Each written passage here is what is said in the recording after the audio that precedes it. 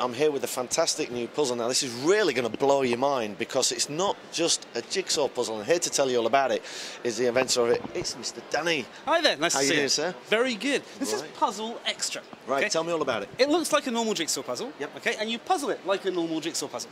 But in fact, you get two puzzles in the Princess. When you've finished, you take the top left piece over here, right, and then the next piece, and you pop it onto the base. And if you simply go down the columns, 1, 2, 3, 4, 5, 6, it turns from a normal puzzle into a 3D work of art. Fantastic. That you can then paint, hang on the wall, display, and there's a whole bunch of them, from Fairies, Tinkerbell, High School. Wow, look at the detail on this. How fantastic is this? I don't think I've ever seen anything in so much detail as a puzzle. That is amazing. What made you come up with the idea then? I wanted it to be like a real puzzle to do.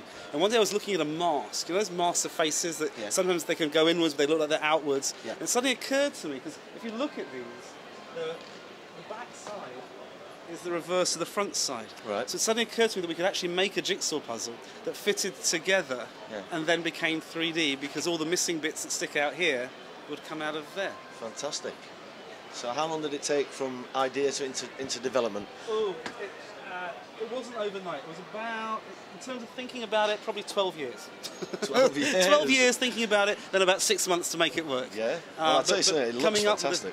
And also, I mean, if you have a look here, there's some of the adult ones, 1,000-piece jigsaw puzzles. Right. We have one being waved at us here. Oh, Ben 10. Ben 10. It's a miniature one.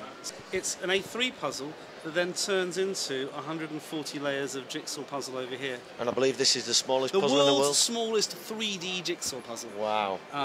If you have a look over here, even the pieces inside, there's actually 2 pieces per layer. So there's 300 pieces that make up this jigsaw here. Right. And all that jigsaw stacks up to that.